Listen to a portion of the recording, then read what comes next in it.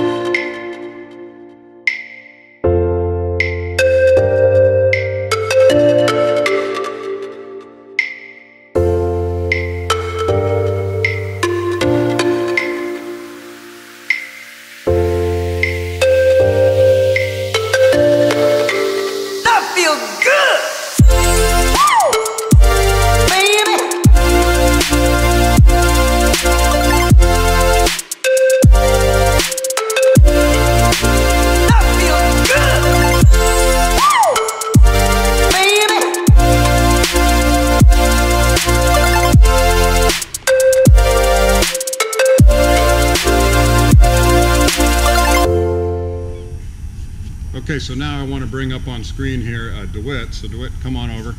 Hey, thanks a lot for a really great paint job. You're quite welcome. I literally don't recognize the airplane. I'm totally stoked about it. But one of the reasons that I came to SureFlight here in Coatesville was your guys' extensive experience with composite and composite airframes. A lot of your helicopter work is composite. So this aircraft, the Premier, is a composite fuselage, which you have to handle a little bit differently than what you did perhaps on Dan's Mooney. So Correct. how is it different? Well, the big thing is the whole tubular airframe of this is just that. It's carbon fiber. And a lot of shops are scared to death of carbon fiber because you can't put chemical strip over on it. And if you do, you'll destroy it because it actually takes the resins out of the carbon fiber. Ooh. So when we strip these, which we did, you mechanically strip it. So the whole thing gets sanded. So the whole aircraft By hand. It all gets sanded by hand with a orbital sander, and that's how you take it down. You take it down to the original primer, as long as that's got good adhesion. If not, you even take it farther than that and you go right to the composite base. Wow. So you're starting from scratch. The other thing with the Premier, because of this aircraft and it being pressurized, you're very limited to the mil thickness of the paint, so you have to strip it down. You'll go to a shop that might say, oh yeah, we can do it, and they just scuff it and shoot it. Well, it might look great, but it's not going to last because the mil thickness it's too thick, and when this thing pressurizes, it just wants to literally blow the paint off the aircraft. And I've seen a fair number of Premiers that don't have Yes. what I would consider to be good adhesion with the paint. Correct. I don't know the reason why, but perhaps that's what happens. That is why it's very critical for the mil thickness on this stuff, and I reiterate it because that's how important it is for this airframe. Now the wings, of course, are aluminum, so you can actually chemically strip them. Because of this aircraft, we don't, because you don't want to take any chance of getting any chemical onto the composite. So we actually mechanically stripped this whole aircraft. Okay, I didn't know that. Yeah. Owen didn't send me those pictures. Yeah. So very intense. Lot of labor hours involved in it. That's why when we do people kind of go, it's how much? And it's like, well, yeah, it's a lot of work. Right. Yeah. So, but we're used to working with composite materials. Sure. So we're, you know, like I said, you get shops that are scared to death of it. Right. We're not. You know, for us, it's just common. Yeah, I was a standard surprised thing. that I've seen the Sikorsky and some of the Augusta helicopters, how much composite those aircraft have on them. A lot of composite. Yeah, absolutely. But for these, so for us, this is nothing. Yeah. And then another thing you guys did was, I don't know if it's going to show up on the video, but the paint surface actually has a fair amount of what I would consider to be metallic. I don't know if you guys call that pearl. This is actually a pearlescent instead of metallic. And pearlescents have become very popular now in the aviation because of the metallic finishes. You have to worry about radar interference, and some of the radios and things don't care for the metallic paint. Yep. So what you've done is you've gone to pearlescents, and pearlescents give you the same look. Actually, a lot of times it's a much deeper look. Right.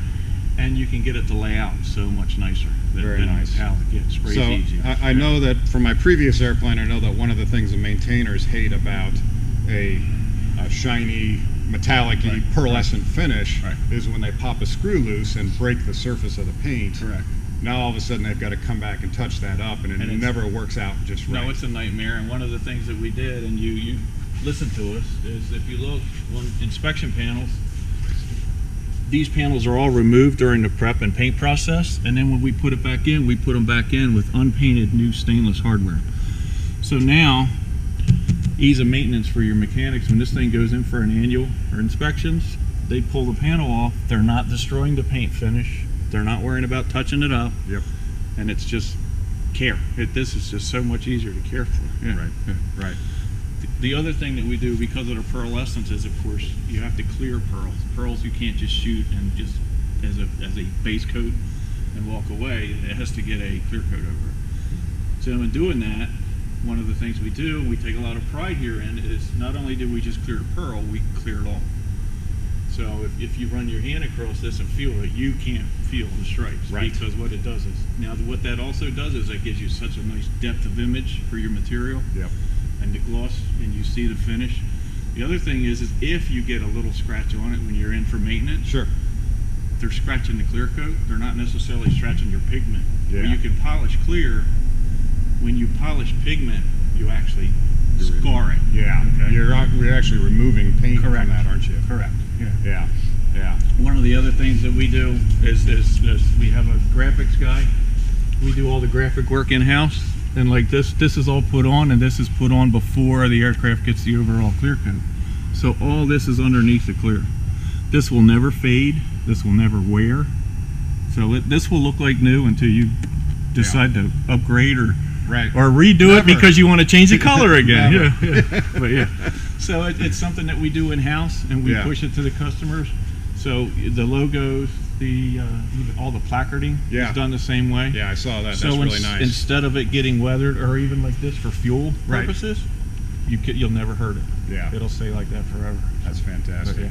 All right. So yeah, the guys took a lot of pride in this. It's a beautiful paint scheme.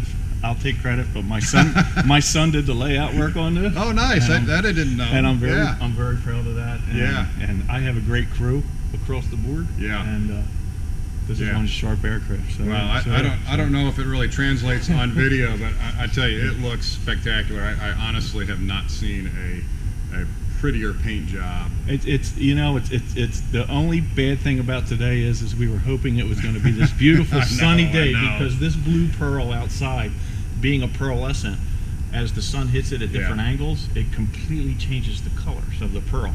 And you'll get to admire it when you get it out on a sunny day. And when you pull up to somebody's ramp, I guarantee you're going to get comments about it. Yeah. Because it's a phenomenal look.